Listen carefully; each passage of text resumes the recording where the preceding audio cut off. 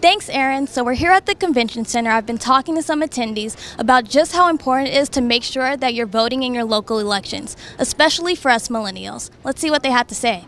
So I'm here with Anthony. How are you, Anthony? I'm doing fine. How are you? I'm great. So where are you from? I'm from Houston. Houston, okay. So what are some issues you feel are facing your community here in Houston? Well, overall, Houston is a very wealthy city, but there are pockets within the black community where the schools are underfunded, the students are miseducated, and the unemployment rate is far too high. All right, so you talked about schools being underfunded, you're talking about unemployment. What are some things that you feel that you can do to solve that? Well, I currently sit on the board of directors for SHAPE Community Center, which stands for Self-Help for African People Through Education. And we do have an after-school and summer youth program where we are working to educate the students to increase the literacy rates.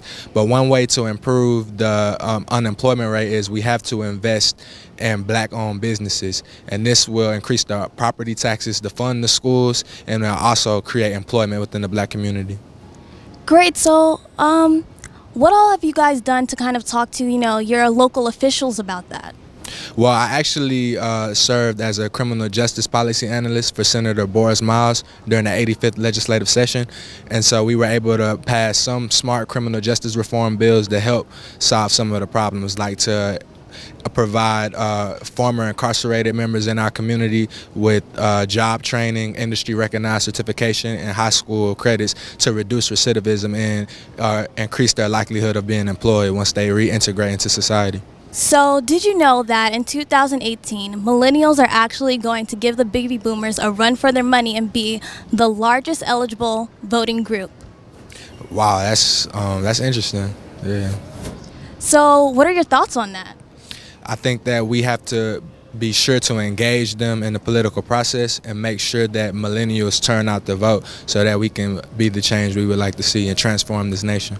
Thank you for bringing that up because, less than 50% of that eligible pool, despite us being the largest pool, less than 50% of us turn out to actually vote. So thank you for bringing that up. How are you, Roxanne? I am well. All right, you're looking good. Thank you. You as well. Okay, so where are you from, Roxanne? I'm from Upper Darby, Pennsylvania. So right side of Philadelphia? Yep, you got it. All right, okay. So what are some issues you feel are facing your community in Upper Darby?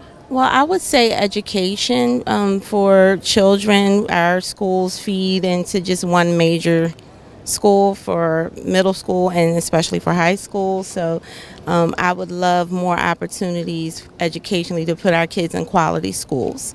That would be something that I would be really concerned. I'm a parent of 2 high school age children, and they have to be bused to independent schools, which are financially taxing. So you're talking a lot about education. You're talking about, a good quality education and just a lot of options for students in your community, more options. So what's something you feel that can be done to solve that? Well, for one, I think people need to be present in their current educational source. Showing up for parent meetings is a big deal because a lot of times they acquire data at those facilities and at different schools to make decisions about how much we care about our children. So show up at your children's school and show up for the parent meeting, and if not, connect with a neighbor, connect with somebody to offset their schedule. It's important.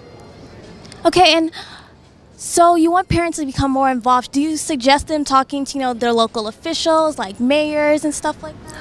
I think starting baby steps, go into the schools, get to know the teachers, and speak with the different principals, and be involved in your parent associations, and then have the school outreach to the state reps and be present more than anything else. I think when you show that you care for your children, people are going to be more steadfast in showing that they're going to go through their positions in a proper way. I think they'll give them more quality. Great. Sounds good. Those are all great tips. Thank you for that. One thing we can all do to better serve our communities is to vote. There is no level of government that is more directly responsible for serving your community than your local elected officials. And this year, it's predicted that millennials will overtake the baby boomers to be the largest eligible voting bloc. So what if I told you that people 65 years and older were on average 7 times more likely to vote in their local elections than those 18 to 34? This year, we as millennials are in a position to ensure that what's on our ballot is a reflection of what matters to us, and just in time for our local as well as our midterm elections. So if you're not registered to vote, check your state's registration deadlines, tell a friend to tell another friend, and make sure that your local officials are taking care of what matters to you.